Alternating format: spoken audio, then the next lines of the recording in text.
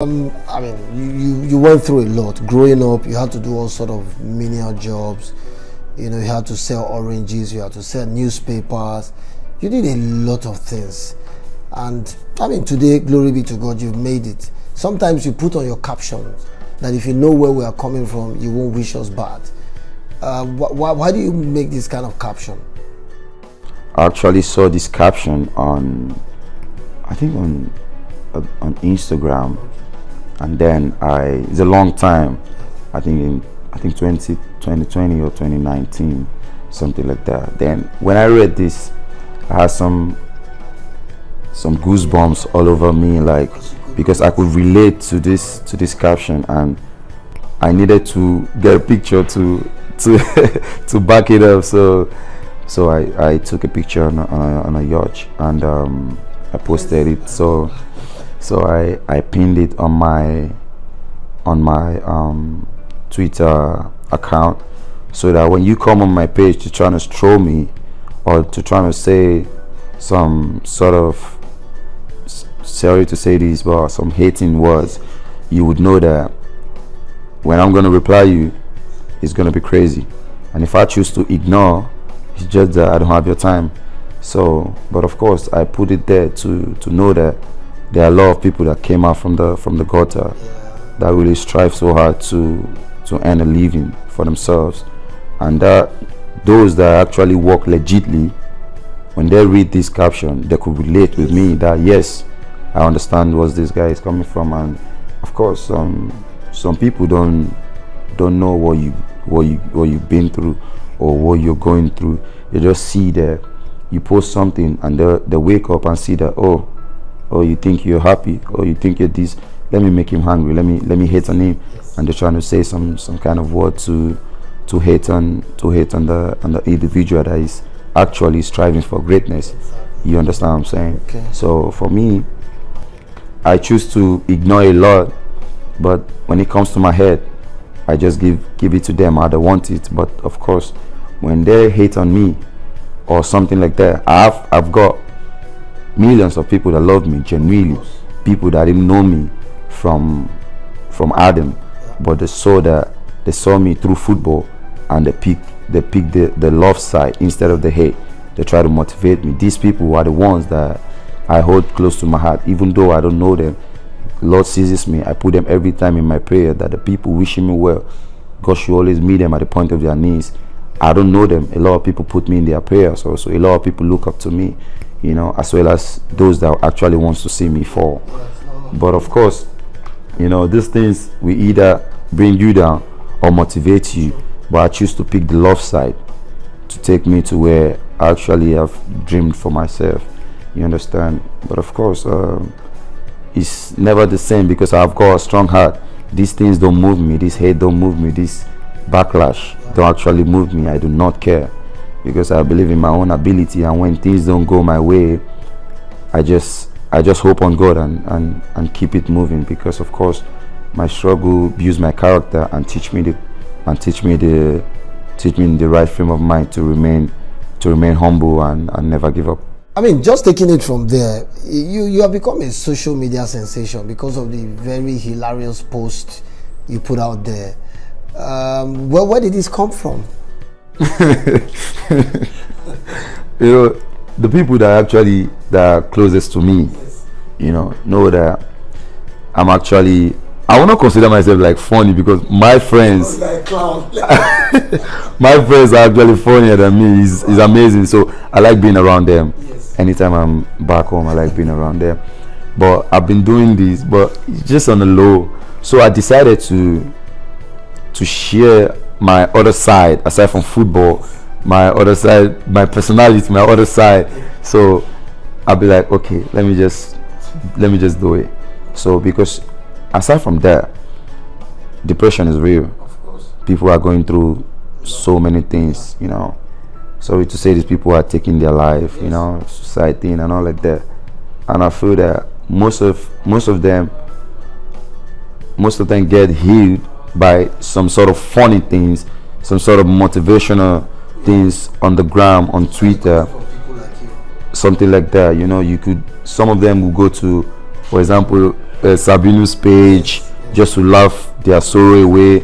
Some of them will go to Basket Mouth, to Bovi, you know, to a lot of them. That's why I've got so many. I've got so many comedians that I follow, that I've met in real life, that I've connected with, you know, because I could remember 2020 when I had my nerves injury on my right shoulder. When I had COVID, it was really a tough time for me. You understand? I was alone. My family were far away from me, and it was tough. You understand?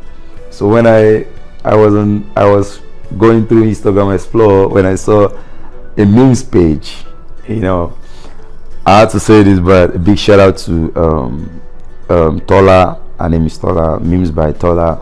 You know, big shout out to Tola. So I went on her page. I saw what she was posting. It was very hilarious.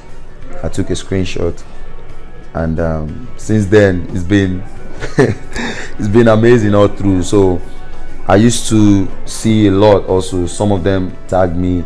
I go to their page. I see some funny thing. I take a screenshot.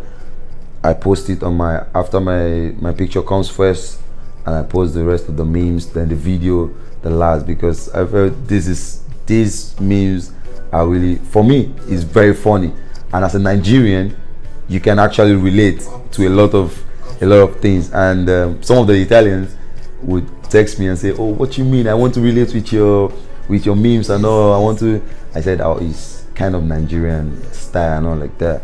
So that's why I used to tag them, because I need to give them credit, because it's not easy, and I get to meet a few of them in real life, you get. So I feel like I need to be me, you understand? Doing these funny things is what I actually like most, because my life is simple. Yes, correct. My life is like this. I love to laugh, yeah. But I can be so serious at times that I can be mean sometimes, you understand? This is life. But my way of life is, I respect everyone, I fear no one, I give respect to everyone, then I do my thing. This is my thing. On the pitch is business, strictly business. The training ground, strictly business. When I'm out of that, it's a whole new me. Like, I just want to live life, enjoy, and just be happy, because life is too short, apparently, you know. And I just, with the time I have now, I just want to keep on laughing, keep on living, keep on making money, and of course keep the ones that I love so much close to my heart, and just keep on balling.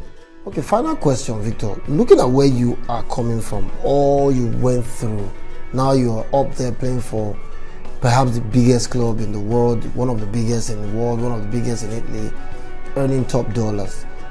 Do you feel like you surpassed your targets as a young person, as a footballer?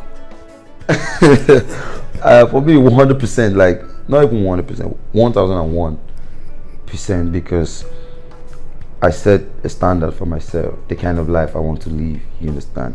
Even when things were not going so well for me, I kept on believing, kept on dreaming, kept on praying, working hard, doing all sort of job before I went back to my real love, which is football. And to get to where I am today, there have been a whole lot of obstacles, a whole lot of hate,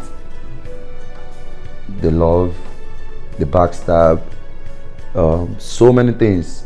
You know, I attribute my success to